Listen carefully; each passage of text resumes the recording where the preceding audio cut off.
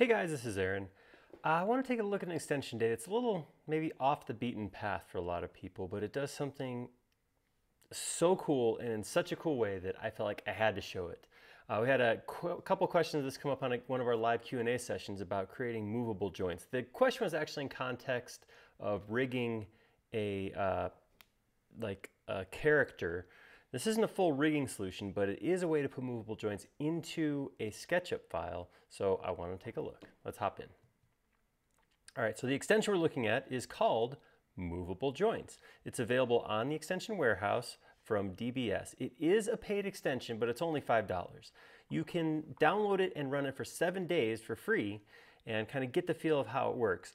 And if this is, if nothing else, just for the fun of how this works, it's probably worth $5. But if you're doing any kind of joints, or you want to make a model that is editable with editable joints, it's going to be well worth that $5. So let's take a look at how this works.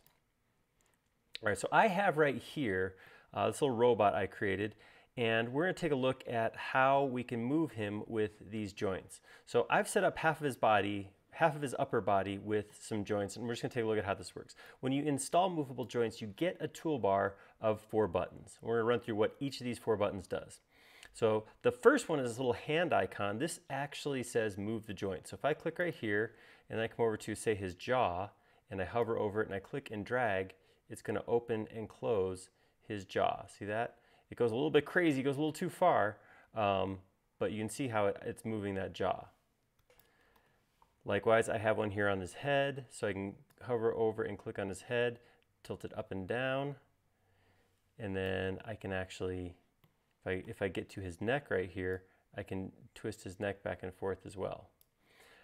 All right, so the next few buttons, this one right here, I'm going to skip over. I'm going to go to this one, which is move joint to position 0. Every time you create a joint, it has a 0 position, and clicking on it with this is going to put it back to that 0. So it puts it back to where it was originally. A real nice way to revert back to what you have as far as location. So let's talk about how to actually make a joint. Let's come over here.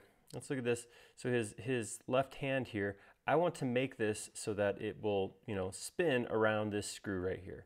So the first thing I need to do before I go in and tell it to make a joint is I need a line to use as that hinge point. So what I'm going to do is I'm going to go to the screw, I'm going to draw a line right across the middle, and then I'm going to make a line going straight up the blue axis. That's what I need to have. So I need that line right there. Once that's created, I can select a group. This group includes this geometry for the hand, and then the screw, the nut and bolt are all part of this group. So I'll select those, and then I will click this bottom button, which is joint configuration. So that's going to pop up and say, okay, it's creating a new joint. It automatically names it. This is joint number 8. I can choose a type. This is going to be a hinge. Now select the joint axes, and that's going to be right here, this blue line.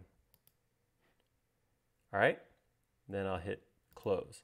That's all it takes. That's now has a joint there. So if I hit the hand and I hover over this, I can actually rotate that back and forth.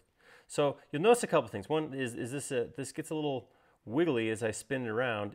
What it's doing is it's actually rotating it based on the hinge point I had, and it's referencing where my mouse is. So as I move along this ground plane, it's kind of finding some odd spots. So if I zoom out like this, it's a little bit easier to rotate. So that's actually one of the things I found as I use this, is it is good to have reference geometry to use to rotate along.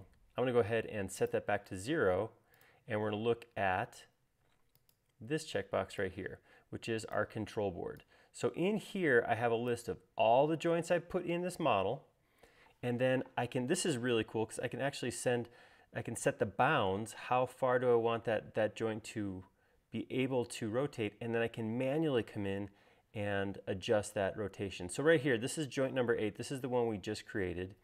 That's this hand. See, I have what is it currently at, the degrees right now, set that angle as 0, and then I have a slider. The slider lets me actually spin that. So you can see right now I can spin a whole 360 degrees. Well, maybe I don't want to travel 360 degrees. Maybe the most I want to travel back is like, maybe like 45 degrees back, something like that. So what I can do is I can say the max travel is going to be 45. So that's going to come all the way back here. And if I want to go forward, well, you can see it stops at 0, but I can go beyond it. I can actually say minus 45. Now I can use a slider to go this way or this way, that amount.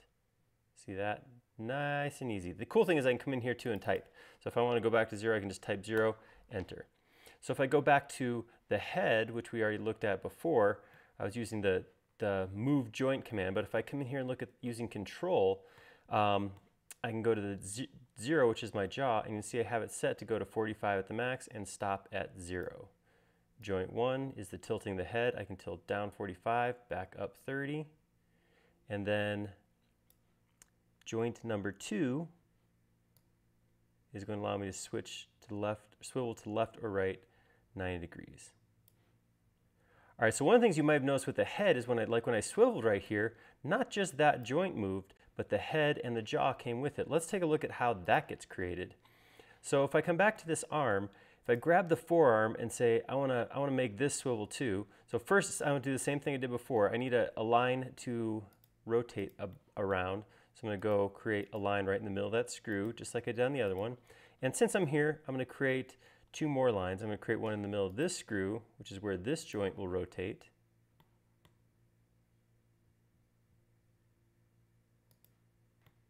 Whoops, wrong line. Right there. And then, whoops. One more line. This joint right here, I actually want to rotate around the center of this circle. So I'll just draw a line right there. All right, now I'm going to run through here fairly quickly to show this last bit. So if I say, okay, I want to take this joint and I want to rotate it. I want to put a hinge on it. I'm going to hit the button. This is another hinge. My joint axis is right here. And additional groups are going to include the hand. Save that. Close.